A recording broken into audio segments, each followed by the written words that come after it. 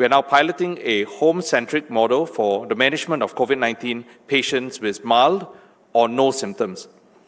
These individuals require minimal supportive care and are suitable to be cared for in settings beyond the hospital or our CCFs. And this will allow the hospital's resources to be redirected to caring for those who are more frail and vulnerable to severe infection, as well as a worse outcome. The WHO has also endorsed this approach in its guidelines on the management of COVID-19 infection.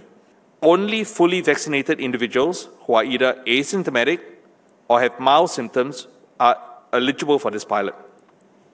They must first be assessed to be unlikely to deteriorate or require hospital-based care during their illness. And this is to ensure that it is safe for the individual then to recover at home outside the setting of both the hospital or the CCF.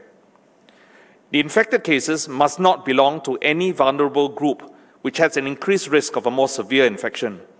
And this then excludes those who are 60 years or older, immunocompromised, have concurrent severe chronic medical conditions, or who are pregnant.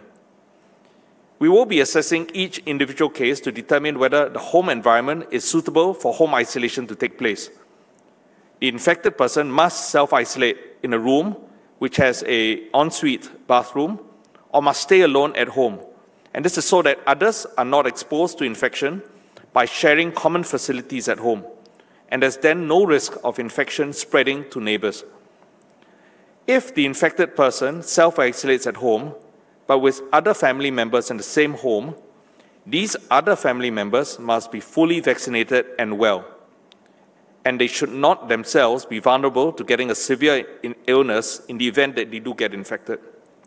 They will be subjected to home quarantine and regular, if not daily, ART testing for early detection of infection in them.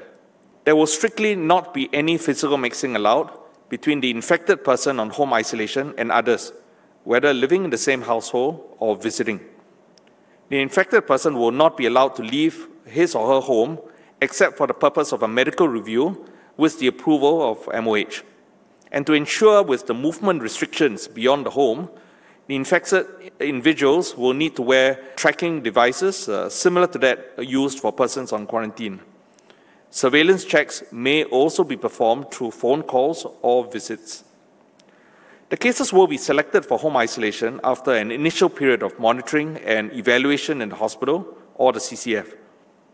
He would then be required to stay in isolation until he completes at least 14 days from the start of his illness, and he must complete an exit PCR test to demonstrate that he is no longer infectious before he is allowed to leave home isolation.